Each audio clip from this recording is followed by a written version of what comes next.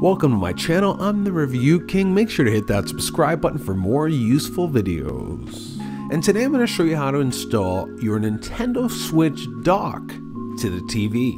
It's really easy and it's really cool actually. You can just plug your Nintendo Switch in after, it'll charge it and it'll show up on your TV.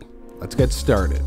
First thing we're going to have to do is understand what kind of plugs are on the back of the Nintendo Switch. If you're not familiar with it, no problem.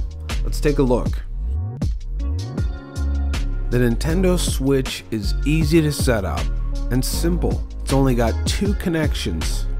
Those two being the HDMI out to your TV and the AC adapter for power. So you plug both of those into the back of the dock. Then I'm going to show you where the other end of these plug in. Simple as that. It's only got two. It's got one HDMI, standard HDMI, that goes to the TV. So we plug it in just like this.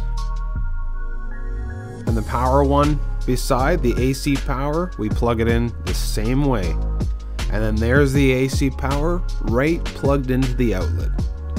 So you just plug that in, simple as that. And then our HDMI, we close up our little dock here. Perfect, really nice, really cool looking, nice technology, like it. This cable here is the other end of the HDMI to the dock, which means this cable would send the signal to the TV. So we're gonna go ahead and plug it in.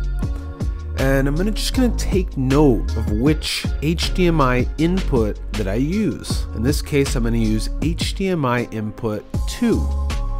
So I plug it right into 2.